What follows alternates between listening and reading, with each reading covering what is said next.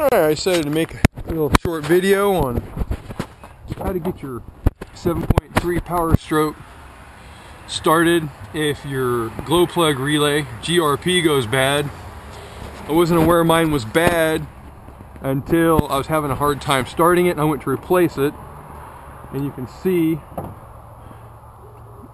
this is rusted and broke. Okay, it would still start, but it would take a lot of time. We'll pull it in the truck. Okay, as you can see, all the lights still light up. Your wait to start light. However, the glow plug LED mod is dim. Alright, doesn't want to start at all. Okay, you can leave the ignition either in the on position or you can turn it off. I just leave it on.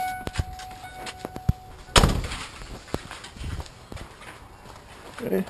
And to do this little roadside fix, or driveway fix if you need to get to work, use a basic pair of dikes with insulated handles on it.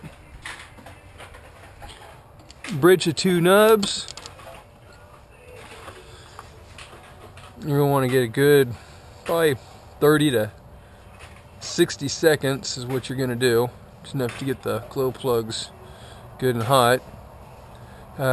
Glow plugs actually stay hot for a couple minutes after the light goes off. Make sure you get a good fuel burn. It was 22 degrees last night, hence all the snow everywhere.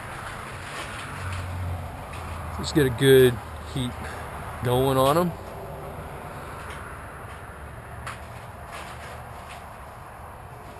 I did find a place online that sold these basic generic glow relays for $13, courtesy of another gentleman that YouTube that pointed me in this direction.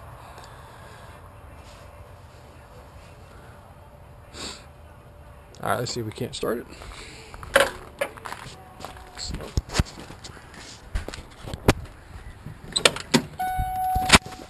Again.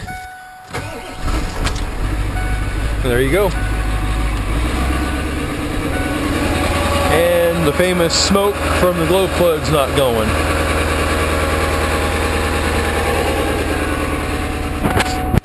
But that's pretty much it. So if you find yourself your truck won't start, you're having a hard time starting it, that could be your problem. Again, I didn't even have it plugged in at all, and fired right up. Hope it helps.